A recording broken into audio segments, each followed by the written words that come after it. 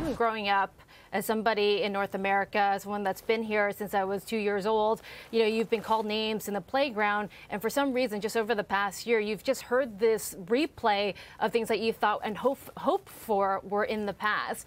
But maybe it's because of what happened to the economy. People have lost their jobs. Obviously, COVID has been horrendous for everybody over the past 12 months. But for the entire community, we're standing up for ourselves finally, because Asians have been called the model minority. So we've been silenced. We've been taught to not cause problems. But I like the fact that it's been galvanized and that we're all getting together. We're all standing as one, hoping for a voice to say, please stop. We're all in this together. We're all Americans as well, and we want to be part of this community.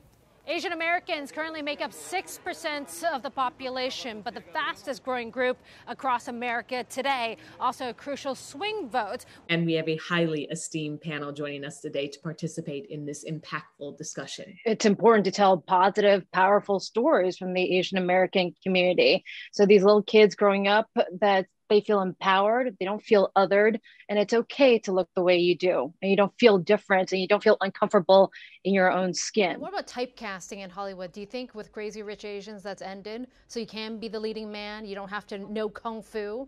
I don't know if it's ended. I wouldn't say it's that clear cut yet, but I do think there was an awareness.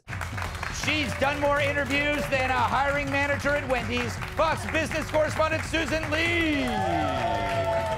My grandpa used to own a convenience store. So he was running away from civil war, and that was how he made his new life here in the new land. And when I was little, I didn't know it at the time, but he was being robbed. Right. I was a little kid. I didn't know what was happening. He told me to go back into the kitchen and I remember that stay day. there.